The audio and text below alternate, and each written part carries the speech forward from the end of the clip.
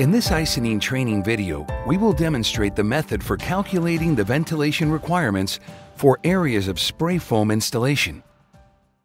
By following these guidelines, you help create the safest possible environment for all workers on the job site. Icynene has determined the following re-entry and re-occupancy periods based upon ventilation during and after the spray application.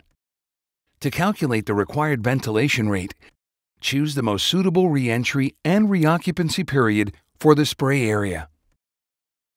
To determine the size of fan or fans required, we must first calculate the volume of the area to be sprayed.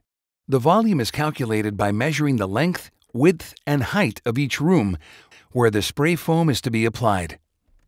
For a traditional space, multiply the length by the width by the height to derive the volume. When working with an attic space, multiply the length by the width by half the height. To determine the required ventilation rate, multiply the volume calculated in the previous step by the desired air changes per hour or ACH. Then divide this value by 60 to get the minimum required fan size in cubic feet per minute or CFM. For example, for an attic space measuring 42 feet long, 28 feet wide, and 6 feet high, we have a total volume of 3,528 cubic feet to be ventilated.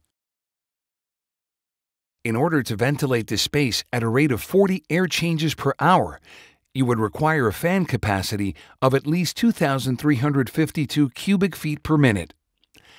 Now that you have the required cubic feet per minute, you will need to obtain a suitable sized fan or fans capable of delivering the desired ventilation rate for the required re-entry and re-occupancy traffic.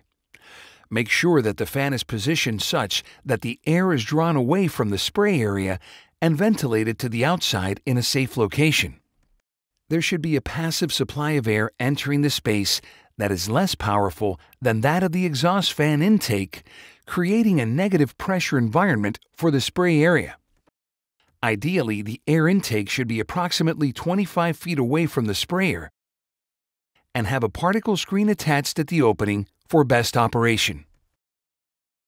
Keep in mind that the fan's ventilation rate can diminish depending on the positioning of the flexible duct.